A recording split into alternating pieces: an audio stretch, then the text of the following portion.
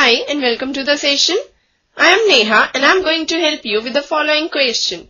The question says, prove the following identity where the angles involved are acute angles for which the expressions are defined.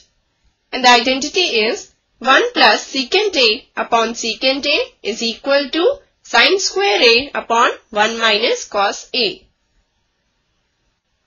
Let us proceed with its solution. We are given the identity 1 plus secant A upon secant A is equal to sin square A upon 1 minus cos A. Now to prove this identity, we will take LHS and RHS separately and we will solve them.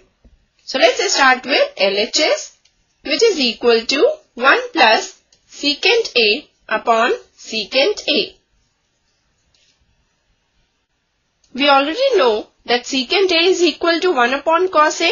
So this will be equal to 1 plus 1 upon cos A upon 1 upon cos A,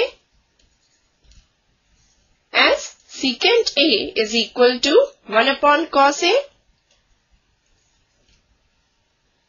Now in numerator we will take the LCM, that is cos A. So this will be equal to cos A plus 1 upon cos A into cos A upon 1, taking the reciprocal of the denominator.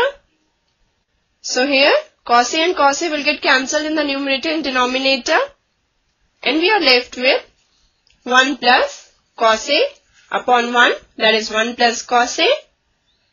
So this is our LHS.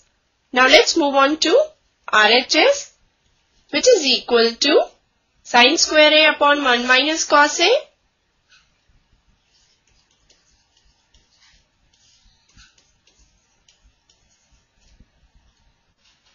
Now we know that sin square theta plus cos square theta is equal to 1. So here sin square A will be equal to 1 minus cos square A upon 1 minus cos A, as it is. Now using the identity A square minus B square is equal to A minus B into A plus B, 1 minus cos square A will be equal to 1 minus cos A into 1 plus cos A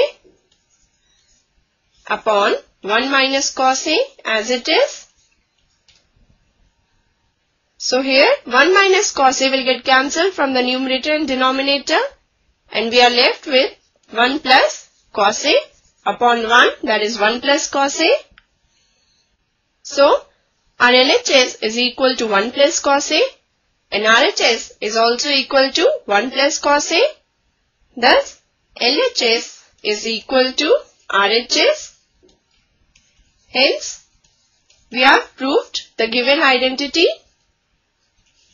So with this we finish this session. Hope you must have understood the question.